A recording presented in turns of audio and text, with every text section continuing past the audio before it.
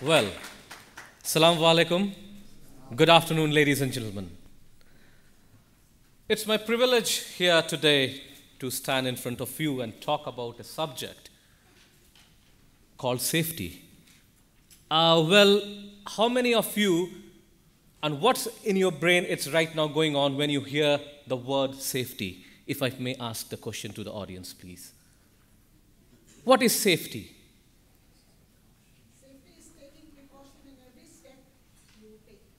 Wonderful. Safety is precaution taking in every step of every what you do in your life. Wonderful, madam. Today I am here and I have taken this opportunity that you people have invited me speaking on this dais. I can see many business leaders sitting here, and I take this opportunity to trigger that safety thing in every business leader so that you can take this safety thing back in your work.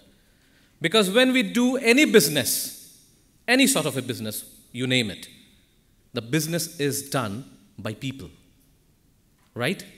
The machines, the technologies, everything. But who brings all these things? This is brought by humans, the people. And if I may correlate the business world with our own family, everybody has a family. Family is one of the unit. When it grows on the organization, then the organization goes on to the country and globe and anywhere you can talk. But the unit of all those things are people, and people safety is very much important because what we do or what we are here for our own welfare. Or when we talk about own welfare, I talk about humanitarian welfare.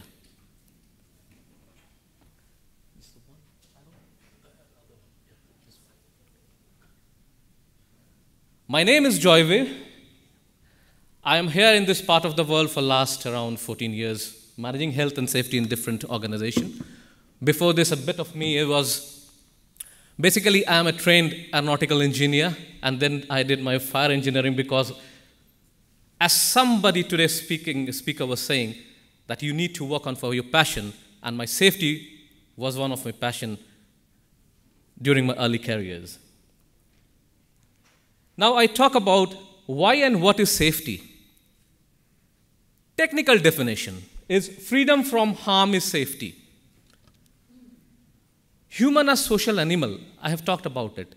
And we do all the businesses, all the work, but for whom? For me, for my family, for my people.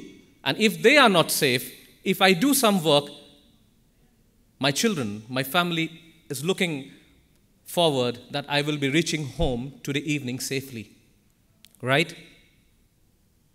So I have to ensure that my safety is there for the families, for my family's security and safety there. Who wants to be harmed? Another third question, if I may ask, who wants to be harmed? Even an animal, they are defensive of harm, and we are blessed to be humans. How could I permit myself or my colleagues in that term or my peers to get harms in the work which I do? Now I will be going in there. There are basically three pressing reasons to follow safety. Business leaders are there. Probably they know it. It might be just a sort of a refreshing thing, but it's worth taking away from this session. And the three pressing reasons are moral, legal, and financial. I will go one by one onto that. The first one is moral. I talked about much more things in terms of humanity, in terms of sustainability, environment. That's all moral duty we have. But why? Who commands us?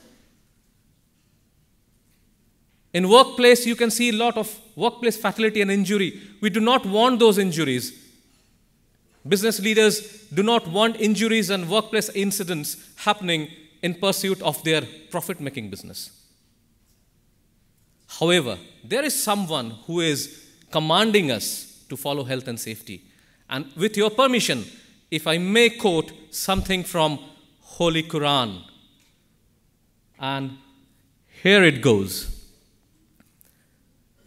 This is from Holy Quran, Surah Maida, verse number 32. If I may translate in English, it says, if anyone saved a life, it would be as if he saved the life of all mankind.